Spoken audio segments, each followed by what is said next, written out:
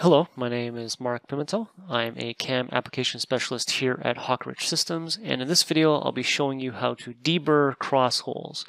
Now I'll be using a function called curve projection to deburr these crossholes. So curve projection is a very useful function, but here I'm just going to use it for one application, but it can apply to any kind of undercut or any kind of curve following toolpath that you're looking to generate. So let's see how that's done. First, let me just get this to be transparent so we can actually see what we're working on. So I have two simple holes there, represented by the hole features I have on the left side here, and they just cross right in the middle there at 90 degrees. But this functionality we're about to do can be used on any kind of cross hole, any kind of undercut where you're following a specific curve. In our case, I'll be following the interface edges here, here, and here. So first thing we want to do is let's add some features. So I already have my mill parts set up for the direction I want to come from. This is going to be my tool axis, my tool direction. I'm just going to right click on that and go to multi-surface feature. So I'll be using the Multiaxis Mill operation. So let me just go to my strategy here and I'll grab my 5-axis strategy, which is going to generate my multi-axis mill operation. The surfaces I want to work on are going to be the one for this hole here. If I click on this surface here, you'll see it only really highlights the top, and because of the fact that it's crossing with the other hole, it actually generated two different surfaces. So I'm just going to grab the top and the bottom, and then that way those are the surfaces I'm going to use for my curve projection. Let me just click the green check mark there. I'm also going to want to add an avoid feature. I'm going to want to tell it to avoid colliding with those other surfaces of the other hole. So I'm just going to right click again, multi-surface feature. I'm going to define it as an avoid feature, so it gets rid of that operation strategy selection. And I'm just going to grab those two side surfaces as well for the same reason. That hole has been cut by the fact that it's crossing the other hole, so it's two different surfaces I have to select. Now I'll just go to right click, generate operation plan. And now I have my operation plan generated here. So in this case, it defaulted to that 1/2-inch ball. I could use that if I was doing any kind of external deburring, or maybe even this undercut for whatever reason, maybe the ball would work. But I'm actually looking to use a lollipop. So I'm going to jump to the tool section, tool crib, and I'm just going to go down to my 1/2-inch lollipop there. I'll click select. Anytime you change the tool, it's going to ask me if I would like to change the corresponding holder. I'll just say yes. Now, depending on the kind of work you're doing, you might want to make sure that you have enough reach so you can see the representation of the tool. You might want to make sure that the holder can reach. In that case, if it doesn't, you can always go and change your protrusion inside of the holder definition. I'm going to jump ahead to the pattern section. And in the pattern section, the method we're using is milling in this multi-axis toolpath. And the pattern itself is going to be that curve projection. So the way curve projection works is you can see on this right graphic here, you choose some sort of a curve, which could be a sketch, which could be the edges of a surface or a solid, and you're projecting it onto that multi-surface feature that we defined. So in my case, it's going to be those edges I want to project onto that surface. So I'm going to go to curve, and I'm really just going to go over there and just hover over there until I get a highlight, knowing I'm grabbing that curve. And you can see that white dot right there, that represents the start point of that loop, basically that curve that I just selected. So I'm going to grab these next ones here. Let me just get rid of that face. It's always a good idea to make sure that you hover over first to get that highlight to know for sure that you're grabbing what you want. Just like there, I wasn't paying attention and I clicked on the surface by mistake. So let's grab these two here. And again, the white dots on that side, I'm looking to minimize the travel of the tool while it's inside the hole. So rather than starting at that point, I'm just going to go down here. I'm going to change it to the same point as the other loop. So now that should be the common start point for both loops. I'll click the green check mark. And we're talking about a curve projection, so we need to actually project that curve onto that surface. Now, as the edge of that surface, it's really just projecting onto itself. But we have to understand what we're doing here with this projection direction and this max projection distance. The projection direction, there's only really the two options, the z-axis and normal to surface. Now this is all you'll really ever need because what you're looking to do is just project that curve onto that surface. If you're doing it like the original graphic, you probably would just have something that's planar that you're projecting onto some sort of complex surface. In our case, we're actually looking to just project onto a cylindrical surface. Normal to surface gives us that radial direction, so normal to surface is perfect here. The projection distance is how far away the curve is from that actual surface. Normally, this would just be this distance right here, how far away your planar sketch is or edges are from the surface you're looking to project to. But in our case, we're doing inside of a hole. I probably don't want to project to a max distance of 1 inch because the diameter of the hole is 1 inch. So essentially, this edge here is projecting to all those surfaces because they're within 1 inch of the final surface there. So I'm going to just shrink this down so that it literally just projects back onto itself within that distance of 10 thou. Really, the number just needs to be smaller than the distances from everybody else. So this is just kind of me just making sure I don't project all over the place. Since we're going down this hole, my entry/retract, well, I'm going to want to make sure that I start from a plane above the part. In this case, I'll just shrink this down to 1/4 inch. I don't really need to start that far up and wrap it down. If I wrap it from that point down into the hole and then feed into the edges, that's great, but that's a little sketchy. I don't really want to be wrapping into a hole, so I'm just going to increase this feed length so that I actually start feeding from outside the hole and then engage the material.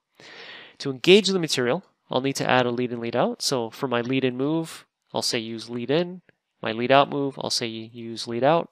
And this pull-down menu just calls out the lead in, lead out, but I actually define it in this bottom right section here. So here I'm just going to say, let's use a orthogonal line. Orthogonal, just another way of saying normal. So we're going to come in from a radial direction. And I'm just going to put in a length that would be appropriate for the size of my tool. In this case, it's a 1/2 inch ball. I'm just going to put in the radius of the tool. And the same for the lead out. I'll say, let's use a orthogonal line. And we could put in, let's say, minimum the radius of the tool. I'm just going to be a little safer. Let's say we go to 1/2 inch. I'm going to go to the center of that hole. Okay.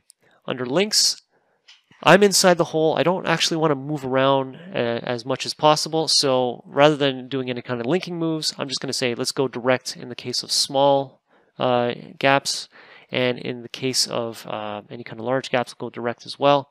But to get from any of those directions, I don't want to use any lead in, lead out. I don't want any extra movement. I just want to go direct. So let's just set all these to direct and get rid of any kind of use of lead in and lead out. Under gouge checking, I'm going to check all the options here because we are doing an undercut. So I want to make sure that all the diameters are being represented here. I'm going to extend everything to infinity. So that way, if the ball is down here, it still understands not to gouge with any of those surfaces. And any of those link motions, I want to get gouge check as well. Even though I'm going direct, even though I told it not to use any lead in, lead out, there might be something there that I'm not aware of. So I'm just going to make sure that this checks everything for me. The real purpose of the gouge check section is to get the software to look for that stuff for you. So I told it what tool I want to use. I've told it what surfaces I'm looking to avoid. I'll let it figure out the rest for me. And that's kind of what this lower section is for. I'm going to say apply the gouge checking to pretty much everything because I am doing an undercut. I don't have a holder defined, but if I did, or if later I need to add one in here to just double check any collisions, I have this checked. On this side here, I'm checking against my feature surfaces. So those are the ones I chose as my features, the multi-surface features. That is the top and the bottom surface. And then for my other surfaces, I'll just click on this guy here, and then just grab my predefined surfaces, which are the ones on the sides. If I didn't already predefine it, I can always come down here to create features and then just define it on the fly. So now I'm checking against the left and the right. Now, what happens if there is a gouge? What do I want it to do? Well, I'm going to take advantage of the fact that we have those nice cylindrical surfaces, and I'm going to say we're going to move the tool away from those surfaces along that surface normal. So we're just getting it to pull away from the surfaces along the surface normal in that radial direction. That way I can still deburr my edges without having to gouge anything just because of the shape of my tool or the movement of my tool. So we're inside of a multi-axis mill operation, but we don't necessarily need to use all those axes. I'm just coming down in Z, looping around, and I want to exit. So to get rid of all this information here, I can just say, let's just limit this to a 3-axis movement. And that's pretty much it. I don't need to do anything else here. The only other thing maybe you want to do is just turn off maybe adaptive cuts. We're not really looking to do any kind of adaptive cuts here, so I'm just going to turn it off just to make sure it doesn't add any additional passes that I'm not looking to achieve here. As always in CAMWorks, before I leave this screen, I might want to just do a quick preview in case I want to make any changes. So I'm just going to click preview, and we'll take a look at the wireframe of our toolpath. Okay, so we can already see some movement here. From that red plane, you can see it rapids down to that first feed direction, and it just feeds all the way down. In my case, that lead in actually was a little larger. Now, the gouge check took care of it for me. It actually stopped short of gouging with those walls, but I kind of wanted to just start down the middle of that hole. So I'm just going to go back in here, go into my entry/retract, and I'm going to put that back to that 250. So even though I put a number that's probably too large for there, it did pull it back, it did check it for me, but I know I want to go a little bit more down the middle of the hole there, so I'm just going to put it back to 250. And you can see from the color coding of our wireframe, the red is the rapid, the blue is the actual movement of the tool, so I feed down, I feed in, and I'm just going to do my loops. And I could do that while still in preview by going back up to this little header over here, and you can see there's the step through icon.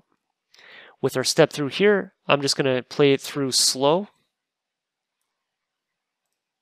Okay, so it does the one loop. And then at that common start point, it does the next loop. So it's one fluid motion, and that's what I'm looking for when I'm inside of a hole. I don't want any extra movements. I want everything to just go exactly where I want it to go, and then it feeds out. And what you'll notice is that it is actually offset from the edges there. If we kind of move this guy around, you can see that it's a little offset. Because of the shape of the lollipop, it actually is pulling away from those walls, but still maintaining that edge there. So if I just click the green check mark on this one, we can do our check on this. And what we can do is we can just make this guy transparent. So if I go over here to the stock, we'll just make this a translucent display. I can bring up a shaded display of our final part. Maybe even make that one translucent as well so we can kind of see on the insides there. And if I play through this, we can see that I got my gouge. Okay, so. And that is because I didn't represent the drilled holes. So let me click OK on that. We'll just regenerate this. And if we play this all the way through from the beginning, that drills our holes and then it gets rid of the gouge. So that's one thing you want to keep in mind when you do this sort of simulation, that depending on how you define this or how you're selecting your simulation, you might actually want it to incorporate the previous ones. So that way you're not gouging into material that you already have removed. Now there's a way around that. If I'm looking to just represent just that one tool, I can hold the Shift key, right click, and then go to simulate. Because then it's going to ask me, do I want to incorporate these toolpaths in that representation?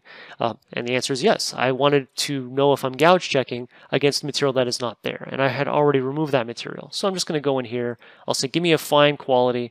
Give me that fine resolution. And now it starts off with those holes already removed. So especially with this sort of operation, there might be some pocketing. There might be some other operations that I don't want to sit through just to get to the deburring. So that's another way to get to this quickly. So let's just run through this. And of course, if there were any gouges, it would stop for me.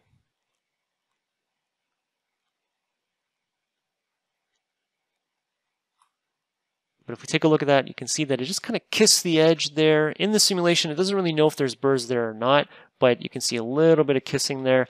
And if we do our representation here, the edges are clean. So I have deburred the inside of this the cross holes using curve projection, but it doesn't have to be just for deburring. This can be for any movement where you want to control the exact movements of the tool using some sort of curve.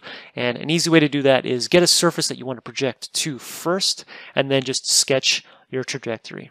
If you have any questions on this or anything else, you can always give us a call at the main tech line. Using the phone numbers on our website. If you like any other videos, stay tuned to this channel, like and subscribe. Thanks for watching.